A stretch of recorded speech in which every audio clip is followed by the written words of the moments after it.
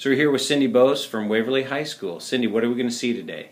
We are going to do a review concept from some things that the students learned on Friday for inside-outside circles. They did a little bit of vocabulary with polynomials, and they did a little bit of some work with polynomials, so we're just going to verify that they understand those terms and give them an opportunity to ask each other questions and share information and correct some errors if they have some. So who are we working with today? We are working with second-year algebra students today. All right, thanks. The little activity that we're going to do today is called inside-outside circle.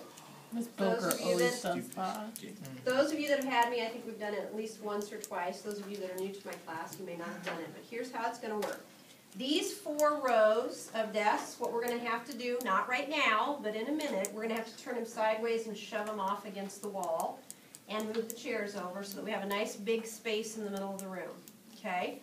Each of you is going to need to find a partner and stand face to face with your partner so I can tell who your partner is. We have an odd number of people in here today, which means then we will have one group of 3. So I'll tell you how that's going to work in a minute. Once we get all arranged in our circles and we have my friends that are going to stand next to each other, you're each going to get a card. And on your card you're going to see a side that has red print on it, and the other side is going to have black ink on it. The red side is basically the question. The black ink side is basically the answer. So there's essentially 2 things you're going to be asked to do. One is, if you get an equation like this one, you have to decide, just like we did on Friday, whether it's a polynomial or not. And if it is, you have to put it in standard form and classify it by degree and number of terms. Okay? If you get a term, you have to basically define the term. Okay? So, for those of you that were gone on Friday, you're at a little bit of a disadvantage because you don't know all these. So you may want to take those notes that I just gave you with you to have to refer to as you are going over these cards. The rest of you should already know. What we're going to do is take the first 4 rows, we're going to turn the desk sideways, we're going to shove them out of the way, move the chairs. Everybody's going to stand face to face with a partner. Those that I read their names, you're going to have to stand next to each other. Wait. You're going to have to stand next to each other. Turns reading your cards or sharing the information.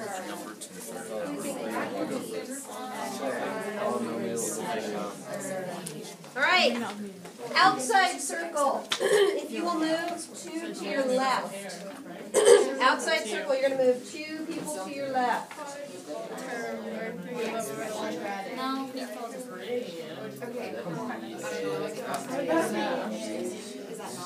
Yeah, it's not one. It's like,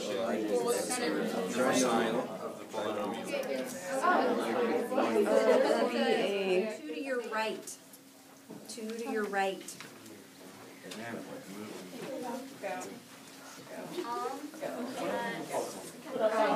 That is when the experience it's not a real You don't get to sit down. Stand up. Oh, yeah. Ready? Okay, inside circle. Go 1 to your right, please. 1 to your right, inside circle. Is that how did I find out there's 3? Okay, Cindy, how'd it go? I think it went pretty well. We had some kids that were gone Friday, so there was some confusion for them in terms of what their vocabulary was. But I think it was kind of nice, just one-on-one. They shared information, and any questions that they might have had, students who'd been in class on Friday were able to kind of clear it up and show them some answers. So they kind of got up to speed with just a quick little review and some movement in the classroom. All right, so that's inside-outside circle. Thanks. You're welcome.